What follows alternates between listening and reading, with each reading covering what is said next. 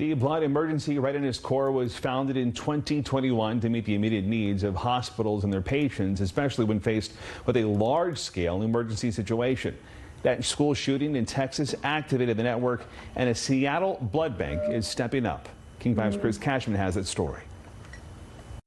Yeah, hi there. We are just outside of Bloodworks Northwest, nearly a packed house today, and that is a great sign, as they are now one of just 30 blood banks around the country who have teamed up for BERC, the Blood Emergency Readiness Corps.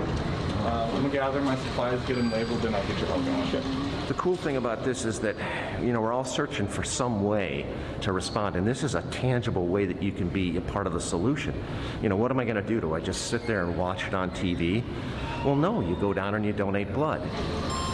Bloodworks is a part of the Blood Emergency Readiness Corps, BERC. It's brand new.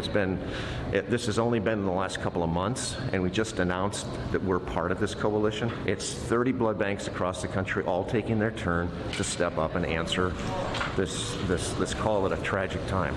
I understand you and other restaurateurs had already banded together for an awareness campaign called Save Her Life, Save a Life, and now the need is even more urgent. Well, I think it's really important to save lives and donate blood. I just read when I was coming here, and in the hallway it says people saving people, as simple as that.